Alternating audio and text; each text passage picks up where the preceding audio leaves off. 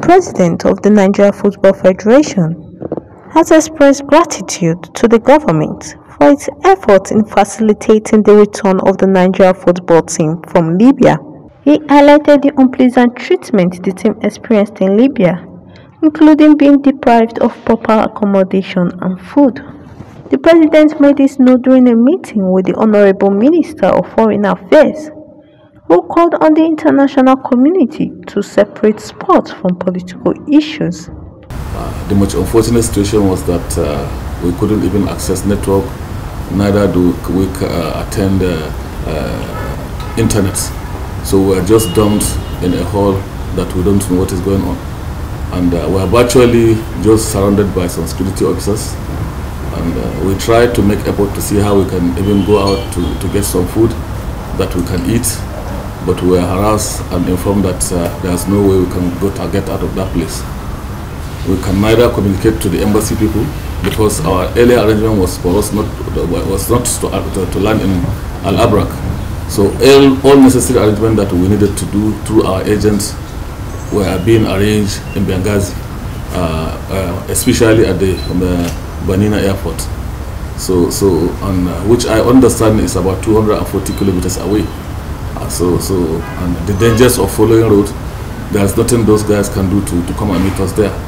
But we also tried to make an effort to see how we can get out and see how we can move ourselves to even have something to eat. But that was not accepted by the authorities that were made to stay and put us under that hostage. Then the pilot came and met me and said, "Mr. President," I said, "Pilot, what happened? You are back here." He said, "No, we got to the hotel. They said they were given an instruction that anybody that is carrying Nigerian passport should not be accommodated." Then the pilot is a Tunisian, and his co-pilot is from South Africa. He said, "Then how can I come and sleep here and leave my crew? I can't sleep here." So he said, "Virtually that is why they are back."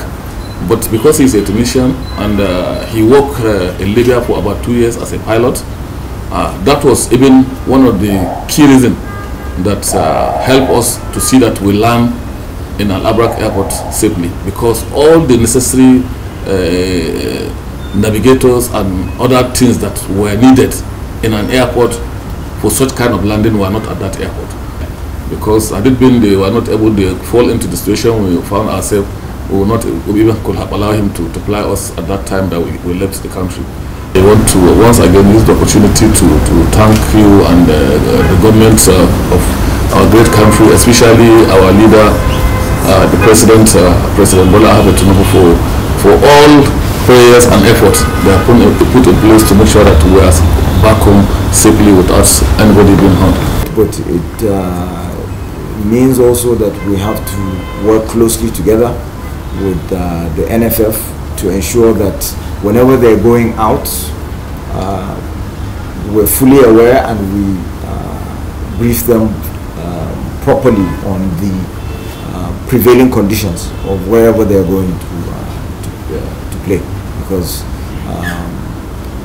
again, I think part of the problem was some in Libya felt that there was poor treatment of their own football team when they came to Nigeria, but that does not even apply, because the whole essence of sports and the sporting ethos is to take it outside of politics and to ensure that the maximum level of fairness is applied.